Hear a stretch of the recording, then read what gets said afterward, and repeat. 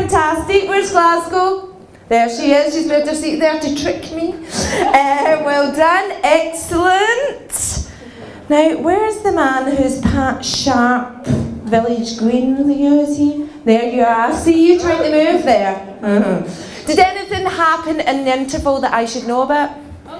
Anything interesting? No, Jesus, that was fucking boring, wasn't it? Not even a bit of gossip, lads. Do you know what they say about the funky fish? If you can't pull here, you can't pull anywhere. We actually have a couple who met in here and got married.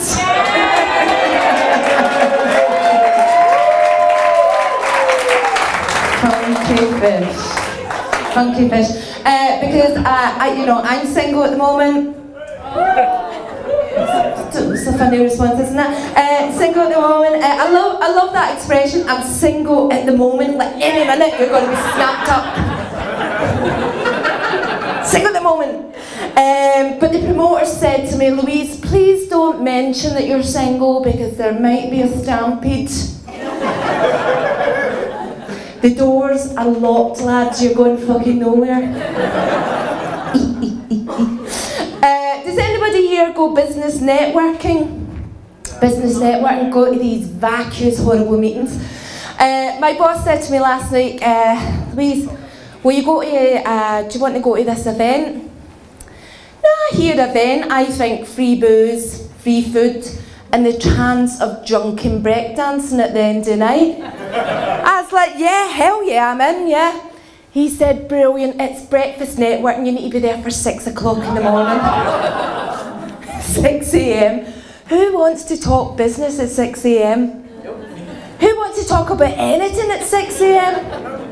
I have a very strict no comms policy before 9.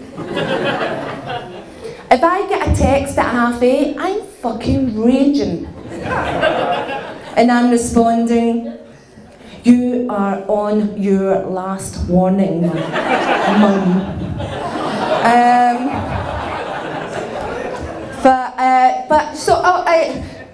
So my boss said, are you going to go to this event? And I said, 6 o'clock? Why don't they just make it 4 or 5 and then I can just walk right in from the nightclub? You know, just get the night bus straight in there. Alright, I will be stinking of booze and kebabs, but my capacity to talk shite will be outstanding. So I went to the event, and I think the worst thing at the beginning is the casual mingling, you know, it's just sober socialising. It will never catch on, lads. Never catch on, it's horrific. So you go and you join a group and you're like, hi, my name's Louise, hi. Hi. And you just nod your head a lot and you're like, oh. And you're like, really, Barry, a dry rot specialist? Wow. Fascinating, Barry. And yeah, Olivia, I agree. I don't think people do understand that they need to spend £30 for a decent bottle of wine. It's obviously a Hove event. £30, but £20. At this point, I'm holding my breath in, hoping she doesn't smell the fumes from last night's Lamborghini. But I think that's cleverly disguised by the red cabbage and chilli sauce. Oh, she's a classy one! But I'm standing in this group of people going, oh yeah, and you're just waiting for the bit where you can talk and dominate the conversation with whatever shite that you're selling. You know, hi, yeah. And then you hear yourself, it gets to you and you hear yourself and you want to punch yourself in the face. Horrible. So it came the breakfast came out and there was 1 sausage, 1 egg and 1 bit of bacon. 10 quid. Brighton portion control at play again. It's like in this city when you pay 15 quid for a roast and they come out with 2 fucking roast potatoes. That makes me livid, lads. 2 roast potatoes, the cheapest fucking thing on the dish. And do you know when they bring it out to me and there's 2 roast potatoes, I go, oh love, no sorry, I don't think that's mine. I ordered an adult portion. Yeah, I'm that person. All my mates are like, just move away a bit, move up from her. But I hate it. So the breakfast, and so I am munching away at my gutbuster breakfast, and this guy next to me keeps on interrupting to talk about business. In hell. I was like, can you not see I'm busy here? So what I did is I let a bit of sausage fall out of my mouth onto the table. They kind of got the hint from there. Do you know they have these things? They have a strict policy that only one of each profession can go. They're very strict about it. I imagine if 2 life coaches turned up, there'd be a fucking riot. Imagine 2 life coaches in Brighton at the same time. God, lads. So the guy next to me, breakfast interrupter, informs me that he's a holistic therapist. Of course you are, darling. Holistic therapist. And before I could stop him, before I could stop myself, I was like, no way, I'm a holistic therapist. He was holistically raging. And then it came to the business of the day. So the first guy stands up and is like, oh yeah, James, Sussex Dry Cleaners. We specialise in duvets, leather. Bet you do, James. And wedding dresses. Who needs a clean wedding dress? That's just, where are you going to wear it? Funky fish on a Saturday night? This is what you could have got. You know, it's just ridiculous. And he concludes with, if we don't know, if it stains that we don't know about, it's not worth knowing. Something like this. And I was like, right. He said, any questions? I put my hand up and I said, James, how would I get my period pants to look like new? Legitimate question. He ignored me.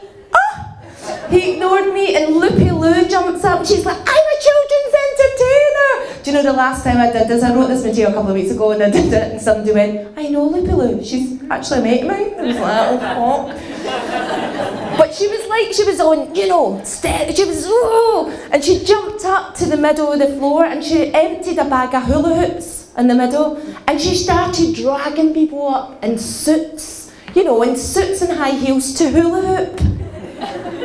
Because the event wasn't quite awkward enough. Jesus fucking Christ.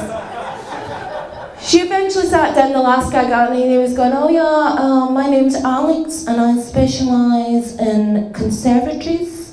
Because everybody's an expert and they specialise.